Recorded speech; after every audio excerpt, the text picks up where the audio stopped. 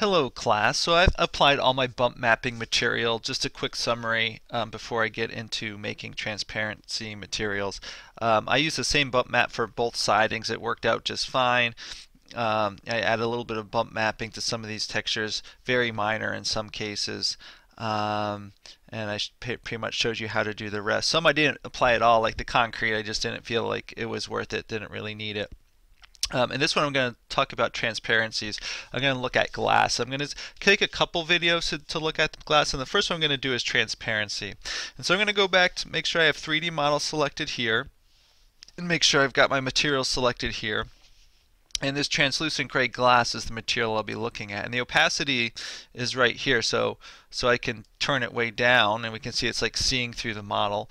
Or I can, and I don't know why mine keeps jumping, I have to keep hitting the individual material, or I can turn it way up. The reality is I don't have a lot built on the interior of my model, and I don't have lights in this model. I'm going to do that in another lecture where you might have to turn down the opacity. So I don't really need this to be very opaque, but I might want to see a little bit through the model.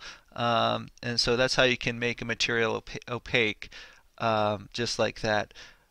You could actually apply opaque map too, so some of it goes opaque and some doesn't.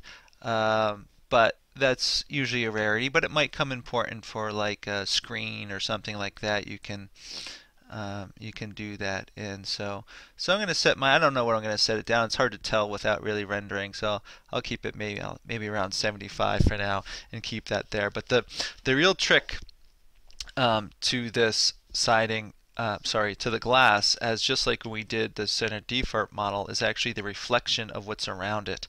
And that might take me a couple videos to get through, but because there's a few things we need to do to set that up right, but that's what I'll get to proceeding here.